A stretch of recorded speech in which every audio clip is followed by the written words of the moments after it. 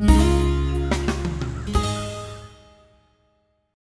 everybody, it's Brad and Jonathan with the Big Family Homestead and this lovely piece of modern art behind us. Well, that's Jonathan's truck, and we need some help from you. So, what used to be a truck that I loved and adored and cherished has now become less than feng shui and permanent in my driveway. We're trying to figure out whether or not, how do you say it, Jonathan? Get rid of it. Is it worth it, or should we get rid of it?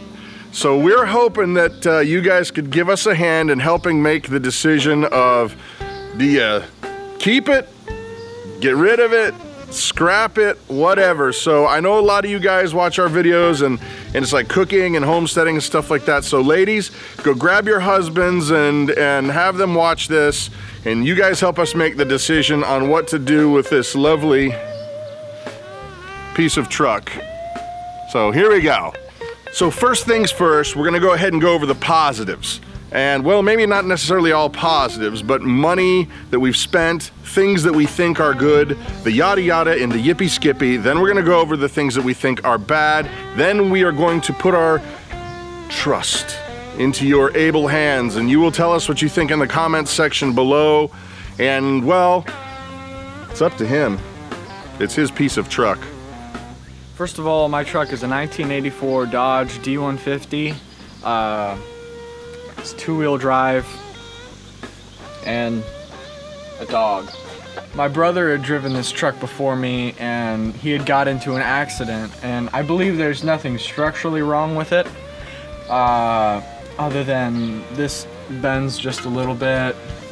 So we're calling that the fly fan thingy area, because I technically I'm so wise when it comes to motors and stuff. I know that's an alternator. That's a good start, isn't it, guys? This whole assembly wobbles just a little bit, mostly where the fan is. Now you have put in brand new radiator. A brand new radiator. And under here, oh, and I got a new relay. New relay. And other than that, nothing is. Not under the hood, but we've done other stuff, right? Yeah. Let's go check the other stuff. I did get the grill assembly, the radiator support, and I still need a new bumper. Still need the bumper. Yeah. I have put brakes on all 4 tires. They work very well. I did not put new rotors on, just new pads. New pads. He will also have to deal with the cracked windshield. Now that's obviously, I mean, you need to take care of it, but that's not something that's going to stop the truck's ability to run, although safety issue, yes, has got to get fixed. Now I did have a problem with the linkage where none of them were lined up. So park was actually reverse, reverse was neutral, neutral was drive, drive was second, and then there was no first. And I took a couple of minutes just to look at it yesterday, and it was just a bolt. A simple bolt that all you had to do was loosen up, adjust, and tighten down. Yeah. But all that to say that now it does shift properly. Yeah. That's huge. Let's talk about how it starts. Starting is one of the issues. Once in a while I can start it from the cab. Give it a shot. Once in a while. Maybe we're lucky today. No. Tick, tick, tick. But when he doesn't start it from the cab, he still can start it with this.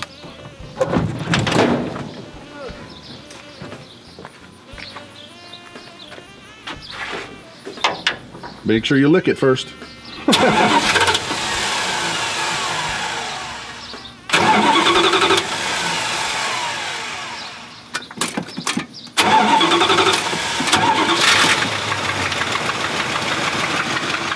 Victory with a screwdriver.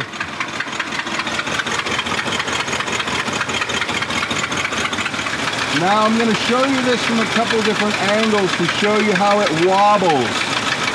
This It doesn't look so bad other than that fan blade is all over the map. You can kind of see it better from this angle here. My dad won't even let me drive it until basic safety issues are taken care of. Yeah. I would have to say that it's a basic safety issue being able to start your vehicle from inside the vehicle. Give it a shot, see if it'll go.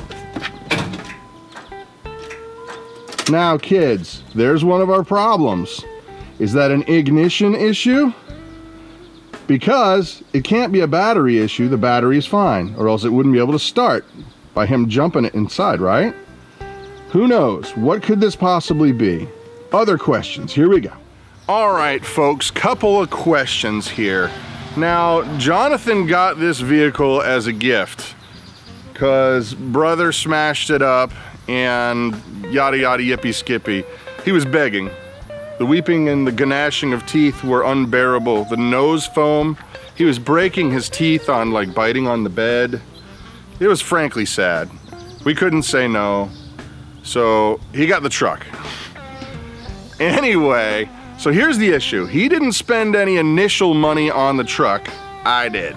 So we can't really count that in the equation of what we're gonna do about the truck. So, money-wise, what you've put into it. How much have you put into it? Probably with all the small piddly stuff. Well, the bumper, oh no, the front grill. Yeah. That was what? That was free. It was from another truck. It was a gift. He got the hood for free. Yeah. You did pay for the radiator. Yeah. That was, I don't know, probably 80. Okay, so we'll round up to $100 because his memory is generally fuzzy on that because he bought it and it got shipped here. No, it yeah, didn't. Whatever. Anyway, so also you have put money into the brakes. Yeah. I'd say about 150 for all of it. The main issues in my mind are if he can start the truck from the inside of the vehicle, if he can get that windshield replaced, and the truck will brake effectively.